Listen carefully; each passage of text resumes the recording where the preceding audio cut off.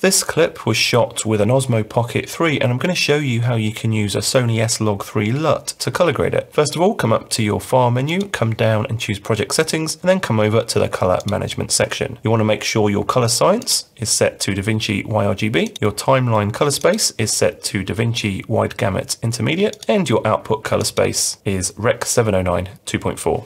Now switch over to the color tab and we can get to work. What I'm going to do is open up the LUTs viewer here, and I'm going to choose one of these LUTs, and these LUTs require S-Log3 S-Gamut3 Cine. So I'm just going to drag this Blockbuster V2 LUT from Alistair Chapman over to this node to apply the LUT. And you can see that this looks pretty terrible. The reason for that is that the incoming video file, if I come over to the media page, was shot in Rec 2100 HLG color space. So what we need to do in the color page here, before we apply this LUT, we need to convert the incoming video file to whatever this LUT expects. I'm going to right click, choose add node, add serial before.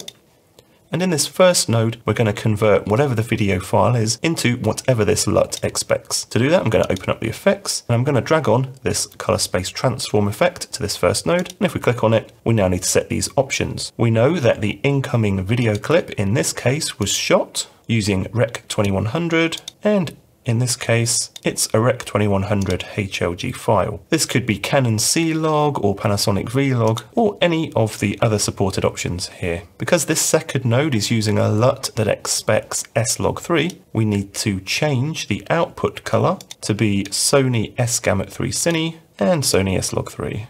Once I click on this, watch what happens. The image changes, and even though it's a bit bright, it's starting to look a lot more normal. It's in between these two nodes that you can then apply any extra color grading that you want. So I'm going to click on this first node and use Alt-S on the keyboard to add a node after it, and we can continue to add nodes if we want to, as long as we add them between these two outside nodes. So in this first node, we might want to work with the exposure a bit, and in the second node, we might want to work with the contrast a bit, and in this third node, we could work with the color a bit and get the look we want. Once we've got this set up, we can go and replace this LUT with any other LUT that works with S-Log3 and outputs Rec 709. So for example, let's try this Technicolor LUT. We need to add it to the final node and then make some tweaks to our own color grading to get the look we want.